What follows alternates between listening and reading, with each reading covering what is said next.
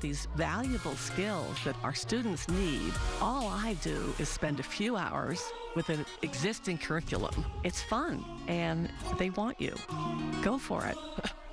It's At Home in the Valley, a warehouse full of rugs. Too many rugs, way too many rugs. It's time for a sale. Save on thousands of rugs in stock. Take one home today. Modern, traditional, shag, solids, and textures, all at low, low prices. Roll runners for stairs and hallways, any length you need. Since 1979, At Home in the Valley, 16531 Satakoy Street, Van Nuys. 818-780-4663. Online at athomeinthevalley.com. Now at 5, tragedy in Texas. 8 people are dead, 7 more badly injured after a gunman opened a fire at an outlet mall. Pencils are down and the signs are up. Hollywood is left unscripted as the writer's strike continues. And the Lakers blow out the Warriors in Game 3 at home. They now lead the series 2-1. Live from ABC 7, this is Eyewitness News.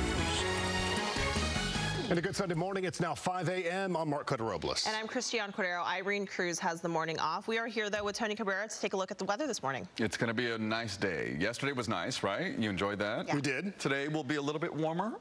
Great. Some sunshine. Good. Bringing gifts on a Sunday morning. We have gifts for you. Yes. Good way to start. Yeah. Okay, good morning, everybody. Taking a look outside, our temperatures are on the chilly side. 55 in Long Beach. Not too bad, but later this afternoon, you're really going to enjoy it. 56 over Irvine down in Orange County as we look at the spectrum. Here's a look at our temperatures throughout the day. Downtown LA starting in the 50s, then 69 degrees by lunchtime, hitting about 70 degrees. So, yeah, a little bit warmer compared to yesterday, and that sunshine coming out. Orange afternoon, and then the high desert 51 degrees at 7 a.m. and then warming up to about 72 degrees later today. Now we are talking about some cooler temperatures that are coming, a chance of some drizzle or light rain in the middle of the week, and then we have a real big warm up that we're going to be talking about with some areas reaching 90, other areas reaching into the 80s. We haven't seen that in a couple of weeks, so we're going to be talking about that in a couple of minutes along with your 7-day forecast. So Mark and Christiane, I'll send it back to you for now. It will be well received. Tony, thank you.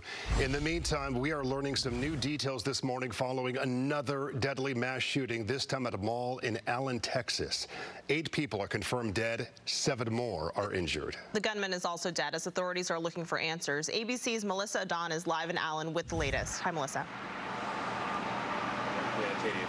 Christiane, Mark, this morning we are dealing with yet another mass shooting, and it is just so disappointing here. The details that we're getting from the local hospital, they tell us that their youngest victim is 5 years old. Their victims ranged from ages 5 to 61 years old, as today authorities work to just figure out everything that led up to this. The sound of gunfire disrupting a peaceful day at a shopping outlet outside of Dallas, Texas, Saturday afternoon. We got shots fired at the wall. I got people running. The shooting happened around 3:30 p.m. local time. Our officer was at Allen Premium Outlets on an unrelated call. He heard gunshots, located the gunshot, located the shooter, neutralized the shooter. We believe at this point that the shooter acted alone. The outdoor shopping area packed with hundreds of shoppers on what was a sunny, warm day.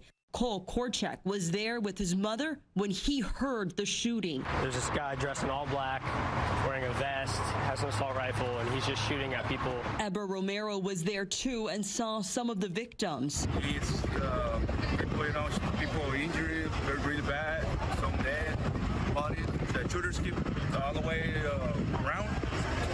Like probably 5-10 stores, they keep shooting because the glass broken and everything. Many shoppers say they ran inside stores to hide.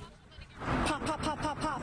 And we saw sparks flying, like it was right in front of us, so we just ran into the Converse store. They locked the door. We all hunkered down in the back. We were all freaking out. We're like, what's going on? What's going on? And I had to go back to the front, lock the door. That's when I saw like cops all coming in. The helicopters was coming in. Multiple agencies responded, including the